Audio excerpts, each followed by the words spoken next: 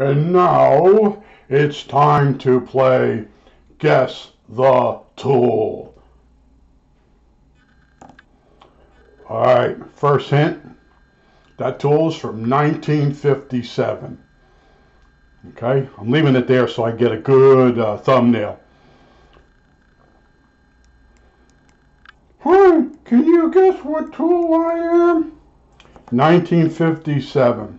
What would that be used for in 1957? Now, at least 10 out of 100 people probably will guess it right. The other 90, I don't know what it is. Looks like something you use for sewing. I think I've seen one of these in one of those movies. Alright, here's the first hint. What's that? I don't understand what that is. Now I'm going to figure out what the other thing is. Okay, what this is? Can you guess? Wait, it goes on here. Wait for it. It's a third hand. It holds the transistor for you. No, I think it's just a clip lead. Yeah, it could be a third hand. I don't know. What is it for? Okay, what this is? It's a heatsink. In 1957, transistors were not that good. Okay, many times just soldering one of these babies into a circuit board would destroy it. So what they did was the transistors sat off the circuit board, say 1/8 of an inch, and when you soldered it, you'd stick this thing in on the leads as close as you could to the transistor, like that. And it would keep the heat from going up the lead into the case. Now, back in those days, a lot of TV repairmen, they used a Weller handgun. It was a gun.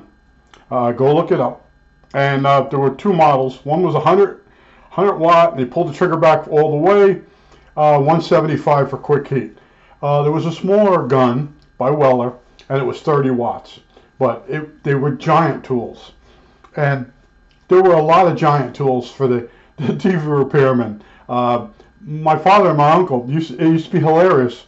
Both of them really needed glasses, but neither wanted to break and get a pair of glasses. So they bought this lamp with this giant magnifying glass in the center and had a fluorescent light tube around it. And they would stare for minutes, sometimes hours, at a transistor radio. And then what they do is they start running solder around on all the traces, hoping that it was a broken trace that they would fix. But the real way to fix a trace is you strip back like a line cord and take one of those little strands out of the wire and tin it and put it across each break, okay? You don't run solder across, because the next time the person drops the radio or bumps it hard, the crack will appear again and it'll go bad. But just want to show you, this is a real antique. And those jaws are copper, so they would absorb the most heat. And I'm just being funny with these tools right now, showing you these tools, because that's other people's videos. They actually make money by showing, guess this tool. And there are a lot of obscure tools out there. Okay, I have a lot of them. What I do is, when I see something I've never seen before, I look at it and I say, what could I use this for? Now I inherited this. Okay, this was in a packet, a plastic package, with this huge tweezers.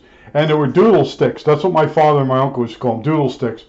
And they were the sticks that were pieces of plastic with like a screwdriver blade mounted at the end of steel. And they were for turning the IF cans and things like that. And when they get a TV in, a lot of times they would just start turning stuff. And when I went to tech school, I would sit there and kind of chuckle, because I had seen guys that took a home study course and then would go into to fix something. I'd also see the guys that went to tech school that weren't learning anything go into something and try to repair. And it's pretty funny. And the whole secret of repair is to do no damage to the patient. Just like the creed for being a doctor. You make very educated tries. And you got to be very careful you don't make the thing worse. Same with people, same with radios. And it's pretty funny when you watch Shangle work, when he gets a radio that someone else has been in, and he figures it out real quick, And I get a kick out of some of the stuff. But I want to show you, there are some obscure tools. And there is a heat sink that's a lot smaller than this. Okay? Now this could be a Vodko. I can't actually see the name on it. I can't see the name. But a lot of the early transistor tools for working on transistor radios at TV repair shop were Vodko. And I might be saying it wrong. But anyway, I might even have some Vodko tools around. But that was the brand. Exolite, Vodko. There was a couple other ones that they were heavily into TV repair shops. And then when TV repair shops started slowing down, those companies got bought out. A lot of them got bought out by Cooper Tools, which I think bought out the Weller soldering iron, a couple other companies. Pretty interesting stuff, but everything reaches its peak. I just wanted to show you, I can make a video that's brainless. Very simple to do something like this, versus, wiring up a huff and puff board, making two of them, trying to figure out what the hell's going on. Yeah, just think about how many hours you have to spend on one project, and no one gives a rat's ass. But you could do a guess the tool, and people will watch. More people will watch that video because they see a tool, they don't know what it is, they think they're a tool person. So then they watch the video. Now they know it's a heatsink. And a lot of them are like, well, what's a heatsink do? Well, if you don't remember these old transistors, the old germaniums, and that little tab pointing out there, that's the emitter. And this might be an RCA. But I miss those days. Transistor, I'd get a transistor for my birthday. I'm not kidding you. They give me birthday money, and I go over to Berger Electronics. It was on the corner of Bloomfield Avenue. And now I'm going to forget the other street. But it was over in Bloomfield. It's not there anymore. And Watsessing and Bloomfield Avenue. And I'd go in and I'd be all excited. He had these little transistors hanging on the wall in little packages. You see them on eBay. They're for sale. You can buy a 2N222. There's 3 2s.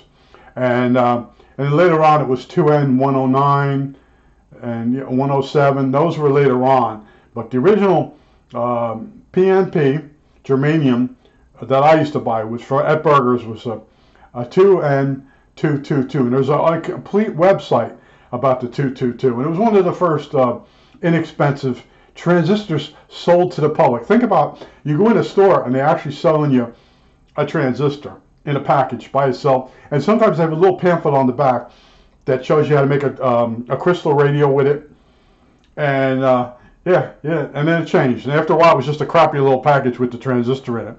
And then, but I got to think of the name of the company. International Rectifier, BM2 cell I got. It came in a booklet, and on the front page of the booklet was a blister, a plastic blister, and the photocell was in there. It was a solar cell. And it was a germanium one. And it didn't give a lot of voltage or a lot of current. But it came with all these little experiments you could do. And when the light hit the solar cell, it made a little bit of voltage, and then they show you in there how to use a transistor and a relay to make it do something. And my dad bought me for that. It was an International Rectifier B2M cell, whatever. You can look it up. It's pretty interesting stuff. How I grew up. I mean, like I said, that would be a birthday gift. Here's your birthday gift. A solar cell. Think about that. Yeah, that's my life. All right, that's it.